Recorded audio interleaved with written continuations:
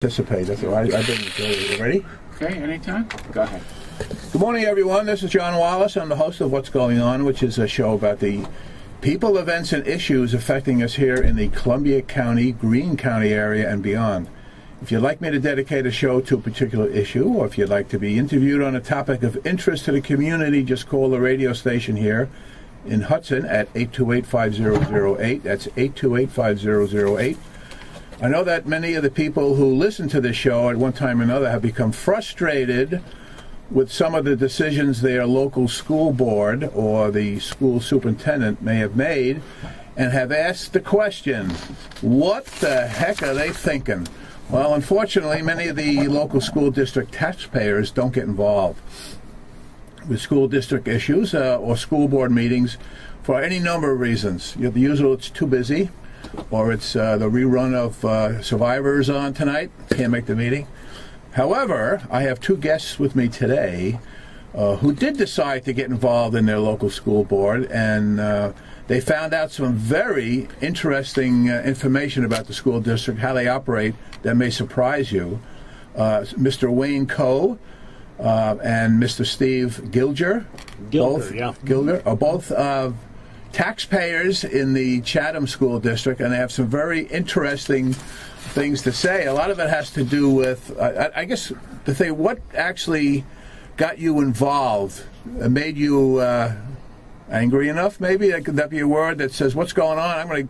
I'm going to go to that school board meeting and find out what's going on. How did you get started? Steve's ready for this one. He was practicing on the way. Oh, okay. I'm an artist and a parent of 3 honors students. You also have a website, right? WayneCoe.com. WayneCoe.com for my art. Right. And as far as my school activism, Chatham-NY-Watchdogs.com, which was founded partly because of Socrates Watchdog.com, which was overlooking our fine superintendent's previous efforts in Socrates. Oh, okay. So maybe we could talk about the consolidation. That's was big news. You mean school closing? Yes. Let's talk about school closings. Yeah, we don't like to use the word consolidation because... That's what they use? Yeah, that's what they use, okay. And that means nothing. It's called a euphemism. It takes the teeth out of what it is. It's school closing. They want to close a building. They want to close the middle school, which is a great old building, and it's a great location. And It is the National School of Character. It is the best middle school in the nation. They went, and they had 3 buildings to choose from, and instead of choosing the MED, which is out of the way, inferior in build, that would have removed 500 children from an area with 1 method of egress and put them in the safer building, which would have reduced the bond to a fraction of what it was, they picked the most valuable school and real estate in the district. They picked the safest located building. They picked the best middle school in the nation to close because it drove spending on this giant bond. It's just crazy. And then if you go down to why are schools being closed across the United States, then you have to get into the school tax system. And it's not that complicated. It's complicated when you look at it for the materials they send, because things are mislabeled, because they fractionate every item to where you don't have any idea what the big numbers are, what it's about. So they designed the system so that if you wanted to get involved and go down to the school budget meeting, it's opaque. You don't know. You don't know what they're talking about. People tell me when I talk to neighbors that they visited school board meetings and that they're horrible. I think they're incredibly interesting. First, you have to understand that the school board is in the pocket of the union. That the schools, all the schools in New York State, are union facilities. Our school, for instance, as an example, has 4 unions. It has the principals union, it has the teachers union, it has the bus union, and it has the service providers union. Administrators union. They represent 97% of the people in the building. The only couple handfuls of people who aren't are highly paid financial people from the state, the superintendent, the business manager, the treasurer. So when you walk in, you're walking into a union building, and yet that is always kept very low profile. Oh, they had a fit when I brought up the public information. They had a fit about when I brought up the public information about the superintendent's salary. What is the superintendent's salary, Steve? Well, it's a little hard to find, but basically you can go onto a site called Sunshine, New York. You can also find it in the budget. It's printed in plain English. And it seems to me we came up a couple of years ago with a number of 219,000. It's now 238,000, $70,000 in benefits, 160 some odd thousand pay package. And we only have 1,150 students? Yes, they love to hit, I'll call them the bullet points. Declining enrollment, fiscal cliff, no tax impact, let's close the school building. But if you look at it, it's like everything. It's rigged, it's subject to statistical analysis, and they don't give you the information.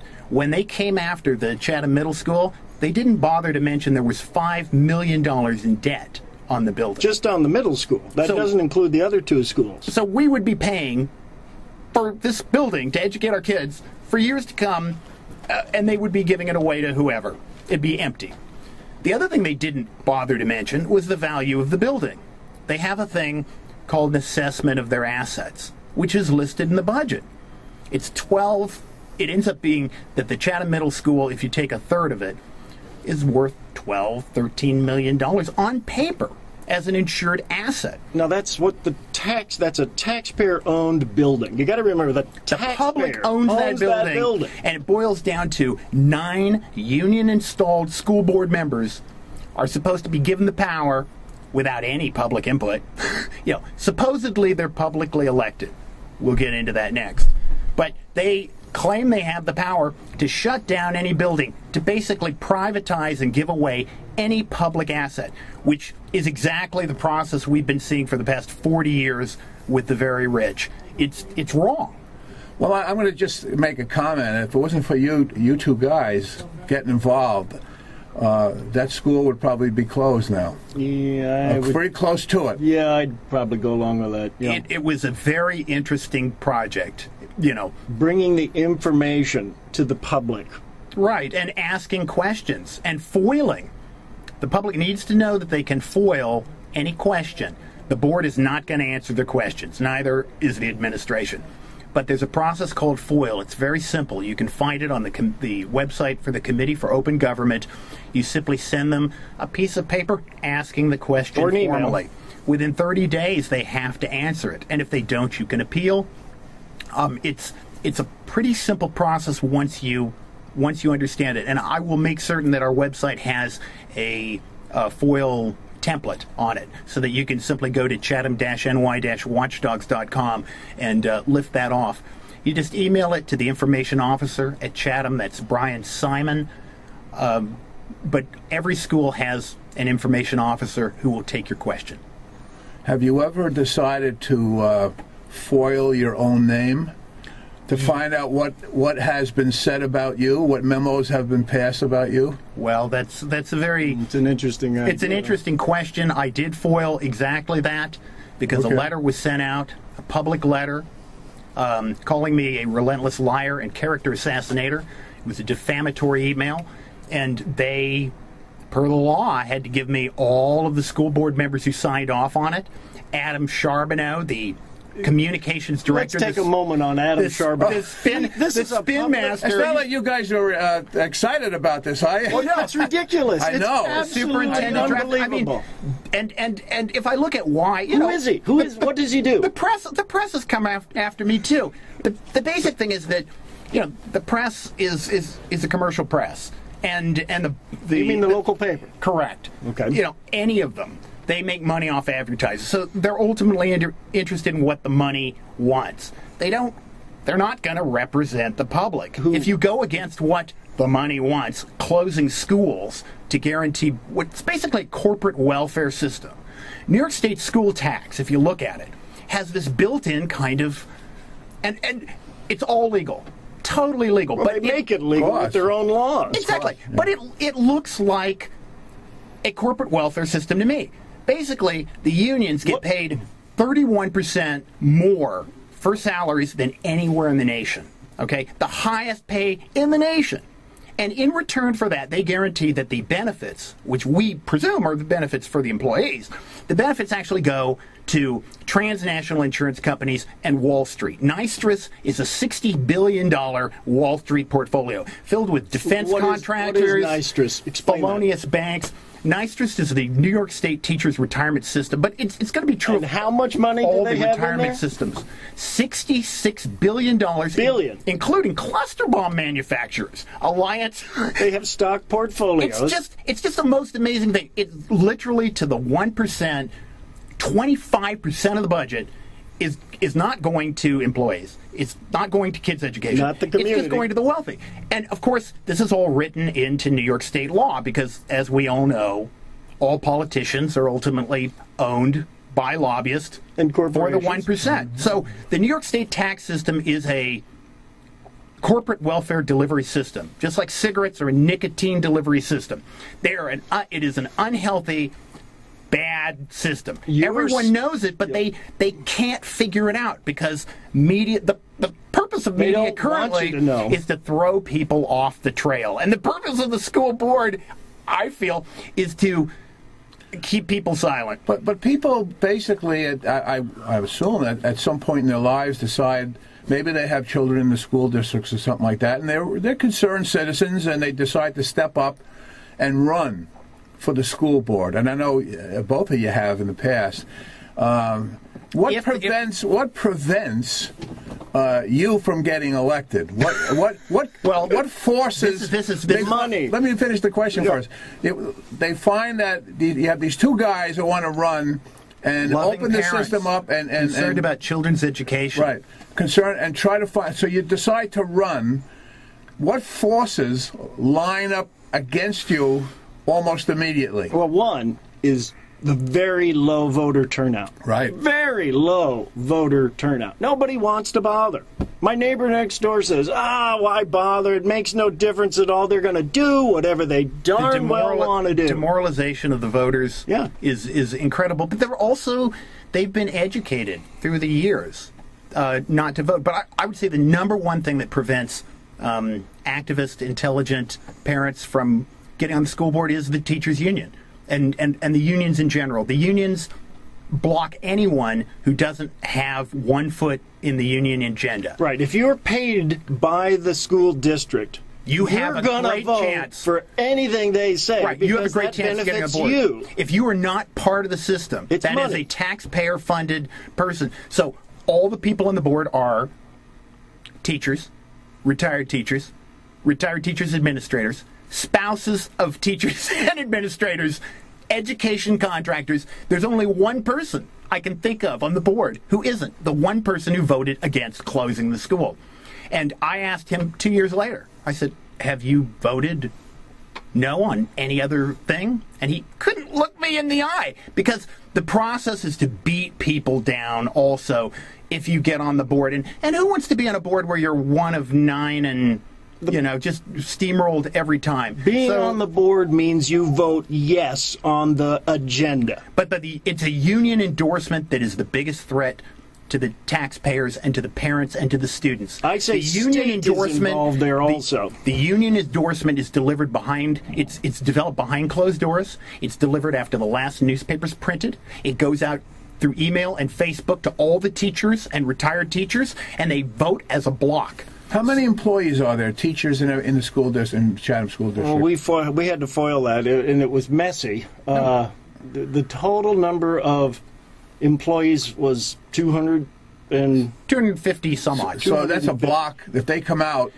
they get their husbands, their wives, sisters, cousins, their and uncles. wives, and then also retired teachers. I think it amounts to 500 when they have competition. And look at the turnout for the bond. 481 voted for it. If you're a very close to their 500 voter block.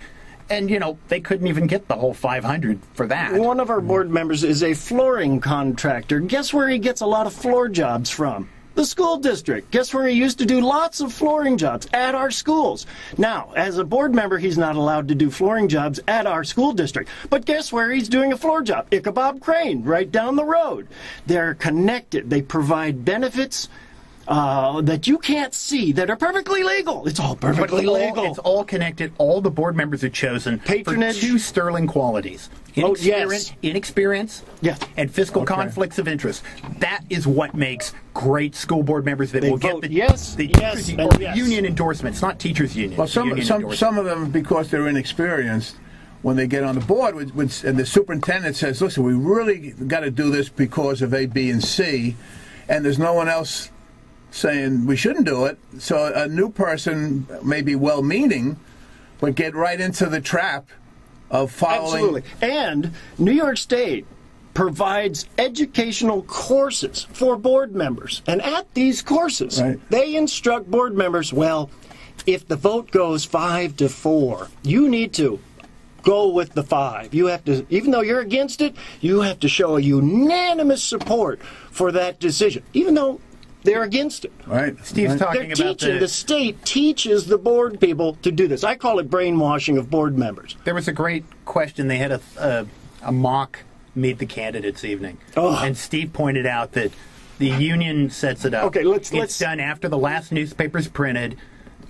You go in. Steve asked how many of the people of the 36 visualize people, this, you guys. There are how many board members are on top? Were on the stage? We have 6 candidates. Okay, and we're looking at an empty auditorium except for there were 36 people. 36 people in this auditorium to meet the candidates. And what did you ask? I said, how many of you people out here in the audience are directly associated with the school district?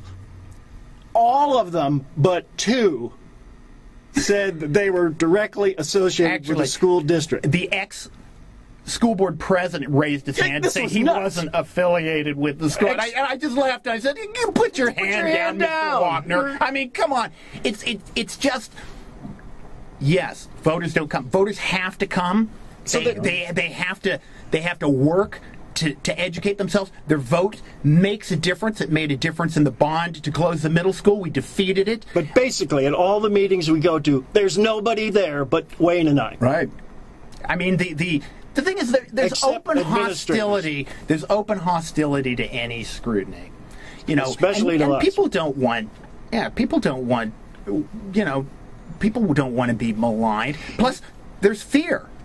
Living in Chatham, you have one company, a $30 million company, sitting like this huge egg in the middle of Chatham, and providing bread and butter for 100 years for the local workers, and people live in fear of losing their job. Companies live in fear. They are not going to say, I don't like something about that company's thing, because they will lose business. I've been told this by half a dozen businesses in Chatham. They go, I totally support what you do.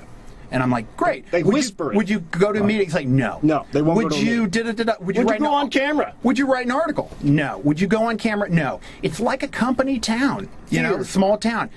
People fear for the retaliation against their kids. The newspapers as well as fear themselves. Retaliation against their advertising profits. So it is a difficult system to fight. You have to be incredibly naive like me, and you have to be very strong-willed too. You have to be able to go there and actually speak out. All these people have said, you're so brave, as they stand behind me. And I go, why aren't you? It's like, well... And we're not alone in this, because Saugerties School District was the first one to get in touch with us and say, do you know what you're dealing with down there? They used to work here at the Saugerties School District, and we got them out. And we're really sorry we gave them to you. Wow. I mean, it's like... That's really a ringing endorsement, isn't it? It is, but... And there was no vetting. Right. It didn't seem that they didn't seem to vet where our superintendent came from and why she was pushed out. But I'm convinced after 3 years that it doesn't matter what she does. She's, for whatever reason, I think partly a contract. She gets a 3-year golden parachute contract done by her own lawyers. And I believe the school board believes that they can't, if they fired her, they'd have to pay her $250,000 a year not to be there. It is such a strange system. It's like no one represents the school board when they negotiate. Nobody represents the people. Nobody. No. Isn't the school superintendent, though, don't they work for the Department of Education? I would say Isn't there so. some kind of a link? Oh, I'd say so. I'd say they work for the state and the corporations. They get paid and appointed by the local school board, but their responsibilities, I think, is to the state. I would say so. Now, let's talk about NYSED. Totally the state, but you know, to me, you could go the corporate state. There's a group called NYSUT, New York State Council of Superintendents, and it sounds like a New York State department, right? It isn't. It's a private company funded by corporations. Funded by corporations for advocacy and entrance into school districts to sell stuff to the public. It's called who lobbying. Don't want it. One of their executives, Mr. Pratt, is a lifetime professional lobbyist. He came from a lobbying firm of 7 years and then moved into this. The other is a superintendent, and in my opinion, the superintendents in the state of New York, there's 700 schools in the state of New York, that they are corporate lobbyists for computer tech companies, software, for education contractors, for all the people you can see listed on their website as partners, premium diamond partners. You go to their website. Go to the NYSUT website. Premium diamond partners pay money to this organization for advocacy and entrance into school districts and to sell stuff. You'd think this would be obvious, but nothing that goes on in the corporate state is obvious. And if we were to get people to start showing up, there would undoubtedly, just as they did with Ralph Nader, there would be a creation of like an alternative reality, alternative think tanks, alternative media to say, you know, these people are crazy. The farmers complain to me about what is going on at the school district, but nobody wants to show up because it's a pain in the butt to go to these meetings. It's not. It's That's unless you're driven. Driven. You know, the truth will set you free. Right. And information is golden. And I work for the media. I work for media. I work in the entertainment industry. I'm an illustrator. If you said, Wayne, what's the biggest problem in contemporary society? What do we need most at Chatham Central School District? It would be a media education program. Because the American public doesn't understand media. They watch TV all of their life. Propaganda is a better word for it. They think they're educated. But you really have to understand filmmaking. What does a wide shot... You have to understand filmmaking to understand visual media, and you also have to understand how language is used aesthetically. Because all media, like this lovely radio show, is ultimately subjective. Evidently, it's also a TV show today. Oh. Because you are taping it. Maybe just diverse a little bit here. Can we talk a little bit about Common Core that's been entered into the schools in New York?